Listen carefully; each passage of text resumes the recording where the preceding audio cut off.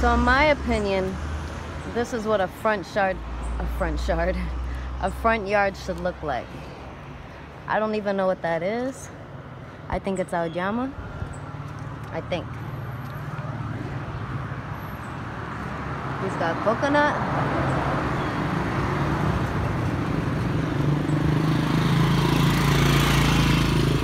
Some cute little houses here that we can see. Take you on a little walk with me. Just went to go get all fruits and veggies, I guess. Whatever celery and cucumber is. Okay. So cute little houses and stuff. This is mango. Beautiful, huge. Another one. Here you can actually see the mangoes in that one. Now this is just me walking down my street where I live. Okay. Plátanos. Original. Looks like plátano. Okay. Hola. ¿Cómo estás? Otro mango. Otro coco. This is almond. Hola. ¿Cómo estás?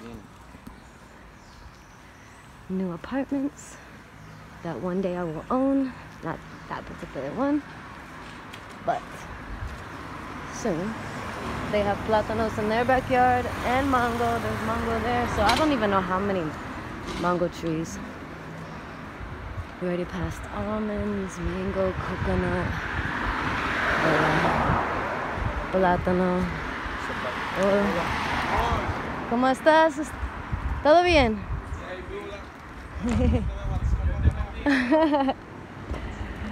The tigres siempre quiere. This house I like. I think it's beautiful.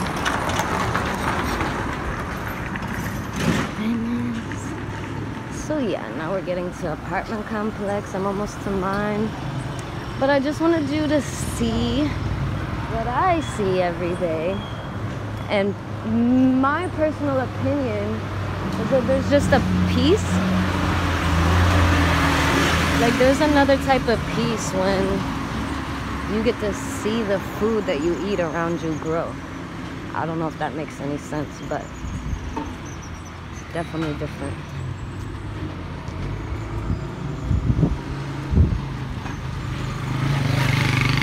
I actually live in a more wealthy area,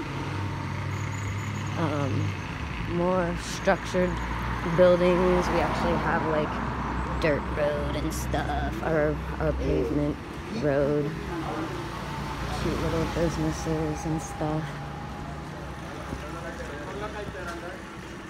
Another little mini market. Hola. But here there's a chinola, I believe.